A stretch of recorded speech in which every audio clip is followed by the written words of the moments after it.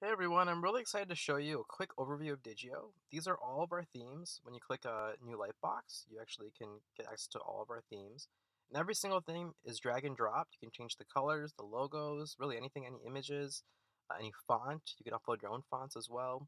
So anything is possible. It's all drag and drop. We actually use our own theme builder, our own editor, to actually build all of our themes. So anything you're seeing here is totally possible. You can upload images. It's really easy to use as well. So here's like a quick theme. It's just signing up for a newsletter. This is one where you can do multi-step. For example, they click get 25% off, and then right away they see another form to enter their email address. Here's a cool one where you have kind of a cool exotic image in the background and collecting email on the left. This is a cool theme to like showcase exit intent type stuff. So for example, we can trigger a lightbox on exit.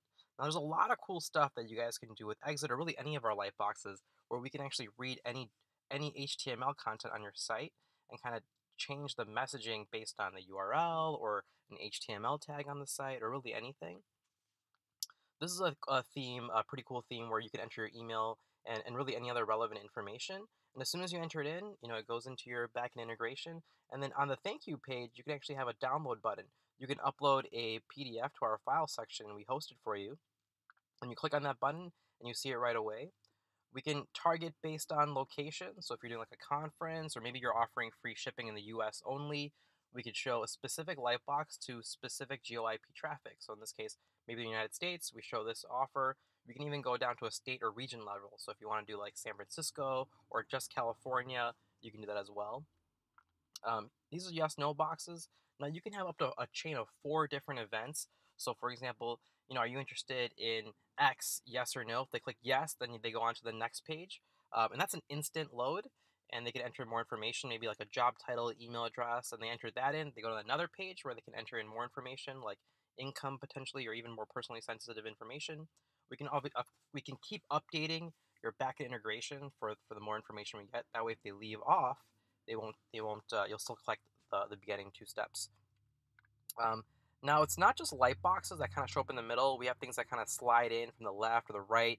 We can also do redirects. It's not just collecting emails. We can also do redirects. When they click on it, it goes to a different part of your site or maybe an external link, like a survey link potentially. We can do like sweepstakes. You can have a limited amount of fields, 10 custom fields, phone numbers. So you can do a lot of different custom fields. You can also do hidden fields. So if you want to pass in like a specific source or trigger something specifically within a hidden field, that is possible as well too. A lot of, we do a lot of e-commerce sites, a lot of discounts. We have a lot of publishers that are just asking for specific niche newsletters. We can do like welcome walls where it takes over the full screen of your site. And that could be based on like a referral URL, for example. So for example, we have these Facebook and Twitter ones. For example, if we detect, hey, they're coming in from a Facebook source, show a specific lightbox. This could be something as an external site, like maybe one of your internal blog posts, or maybe you've had a press release. Any traffic coming from there, you can target them very specifically. Now this is a really cool one that's showcasing kind of a cool use of background images, as well as a kind of a drop down where you can ask for like a specific thing that they're looking for and hit sign up. So those are kind of, we have tons of themes. I only went halfway down. I kind of want to jump into things and show you our editor here. So I'm going to create a quick lightbox here. Now this is the Digioh lightbox editor. Now again, everything is drag and drop. That's what I love about this editor. So it's really easy to make changes. I can turn this off, for example. I can upload images, like our logo, for example, or just like a static image. You can move things up or down. So I'm going to move this up, and I'm going to say, get on our newsletter now. I'm going to turn this off, for example. Let's turn this off. I'm just going to move things around, change things around. This theme just has an email address, but I could add other fields into here. For example, maybe a phone number field or a name field or a custom field, maybe a drop down or a checkbox. Then we can add like multiple buttons. And then we can make things bigger or smaller really easily, just like that. So it's super easy. Now you can change anything. You can change the background color right here. So for example, if I wanted to be a lighter yellow, that's possible. Then we have a thank you page that you could totally design as well.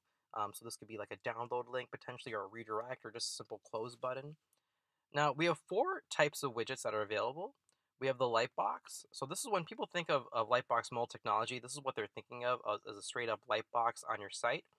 Now this is the most effective widget. Now this is great for like things like exit intent. So when the mouse leaves the page, or maybe when they're right when they come to the site, you show them this. Now this is the most in terms of conversions. This is probably the highest converting widget.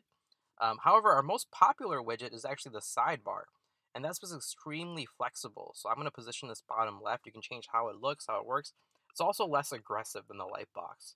So I'm going to show you how that works. We're also gonna turn this close button off here. As you can see, there's lots of cool design settings and options there. So this is going to swing in from the side. You're going to see it right there.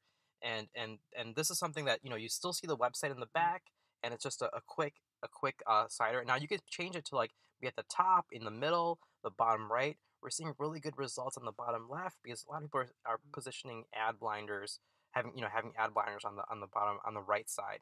So we're seeing a lot of good results on the left. Now remember, any of this text can be also dynamically done, and whenever you add a little bit of personalization, or like you base it off a specific event, like if they're coming in from Facebook, or if they're on a specific page based on the URL, and if you target a little differently, you can increase your conversions quite a bit, almost to match the aggressiveness of the lightbox. So we call this a sidebar widget. Now we also have the inline. Now the inline is a static form, so typically you see this on the bottom right of a footer. It doesn't open at you. It's not the lightbox or the sidebar that opens up on top of your page. It's embedded on your website. So it doesn't open up at you. It's just right on your site. So you can embed this maybe like on an article link, like the third paragraph, or on the sidebar, or in the footer. Typically we see this. Now what makes our inline really powerful is you can use a smart tag, and that's a really easy way of doing it, where you just embed this smart tag on your site and it's done. You just put it in and it shows up immediately. Now, the other option is a jQuery selector, and that's where we can look. We call this like a virtual embed internally. And what that does, it allows you to really easily look at the CSS events and then either put it above or below. So append, before or after that CSS event. Now, what makes this really powerful is you don't have to bug your IT team about making any updates, HTML updates to your site. So most of our customers use a jQuery selector, so they can just bypass IT. Then we also have the banner, and that kind of takes over the top or the bottom of the screen. So I want to make this a lot smaller using our dimensions right here, and that's how you do the banner. And now banners are really good for like maybe like, hey, 10% off site wide with like a redirect link, or they're really good for like maybe a CEO press announcement. So they're really powerful that they can just hang up at the top. And what's cool about the banner is you can place it to the top or the bottom of the page, and you can even move the content down. So if you have like a top nav bar and everything, the whole website gets pushed down, you can do that as well, or you can just overlap the existing content, which is two cool features there. We believe that we have pretty much every form need that you'll need in these 4 types of widget style. They're extremely flexible and things that you can do. So just let us know if there's something specific that you want in specific functionality. Let us know. All right, so now we have our conditions, and this is our our flagship feature. And our conditions are super powerful in the way that you can really be effective without being annoying. You don't want to be aggressive. We want to be extremely effective. So I can say, look, I'm going to keep showing this lightbox until the form is submitted. And then I'm going to say, I only want to show up one time per session. And a session is usually about 1 hour for most browsers. And so that means if they come to the site, they close it, they're not going to see it in that 1 hour window. They will see it again, in this case, if they haven't submitted the form in, let's say, the next day, tomorrow. Then we can go a little further and say, look, I only want to target this to people in the United States. So maybe we're doing like a free shipping deal, so we're only going to show this to people in the United States. Then I go a little bit further, and I could say, look, I only want to target first-time visitors. So I can do past visits is less than 1. So now it's only going to be the first time they ever come to your site. And so that kind of makes this max displays per session rule kind of useless in this case. So now we're only targeting first-time visitors, and we're only going to show this once. Now that's a cookie-based rule. So that means if they've ever seen the lightbox and they've been to the site before, they're never going to see this one because of this past visits rule. So I'm going to remove that. Just want to showcase that. So then we're going to say, look, I'm going to add back in that max displays per session rule. And then I'm going to add an exit intent. Let's say we want to trigger it on exit. So when the mouse leaves the top of the window. So that means we're constantly detecting the mouse movements. And when they leave the page, we're going to trigger an exit intent lightbox. Now, if they submitted the form, that means they won't see it. Or if they're during a session, we won't submit it again. They won't see it again.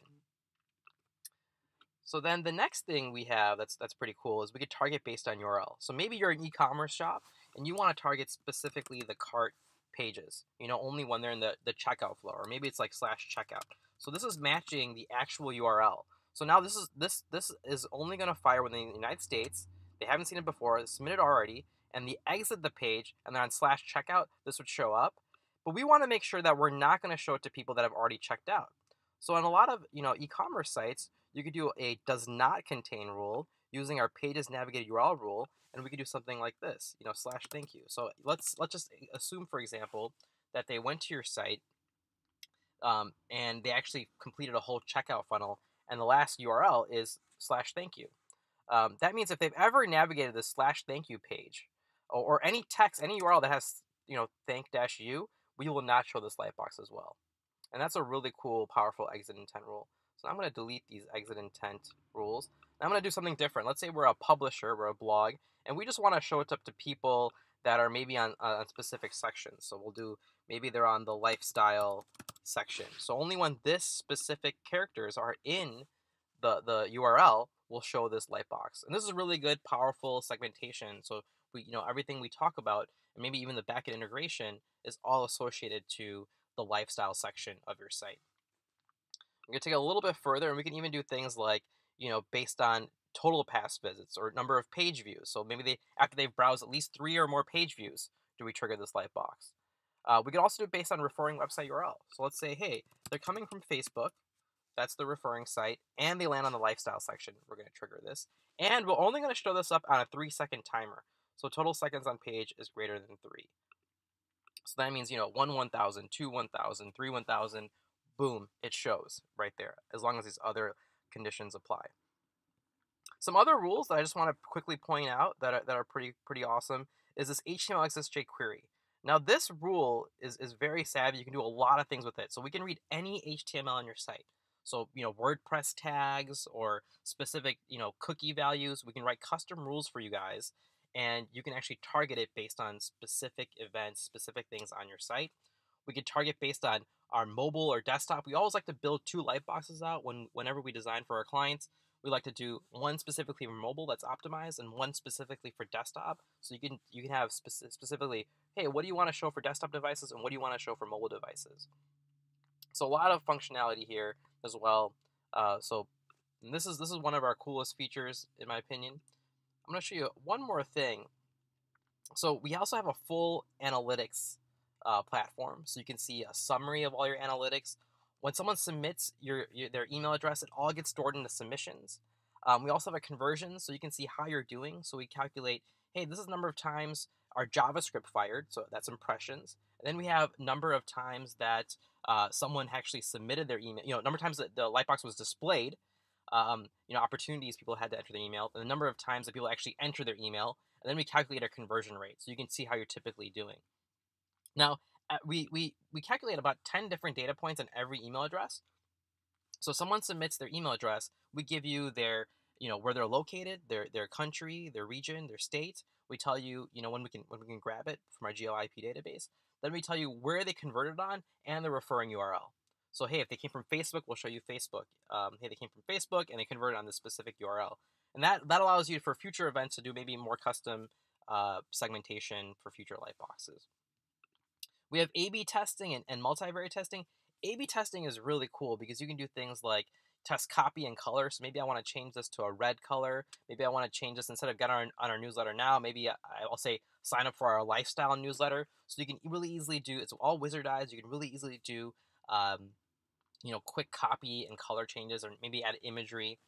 Multivariate testing takes it to a whole nother level. So you can do things like, exit intent timer versus 3-second slider. That's a very powerful thing that you can do. So you can test like how conditions interact, and you can run multiple lightboxes against each other. So it's not just 2. A/B testing is just 2. Multi-testing is like 2 or more. So you can have running 5 different tests at the same times. Integrations is great. We integrate with over 400 different types of email marketing systems, as well as custom backend systems. We've never had a client where we haven't been able to integrate with them. We can push custom code as well, or custom fields, hidden fields. Very powerful. We set that all up for you as well. The last thing I want to show you is our custom JavaScript session. So we can write custom code inside your account.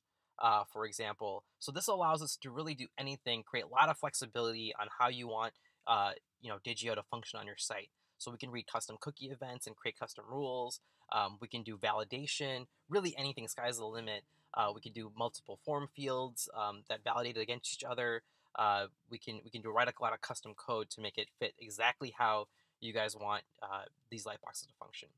That's the end of my quick overview. I hope that was great. Feel free to ask any questions. We're very customer centric and hands on with our customers. We love working with you guys. So please ask us any questions, or we can jump on another call similar to this. Thank you.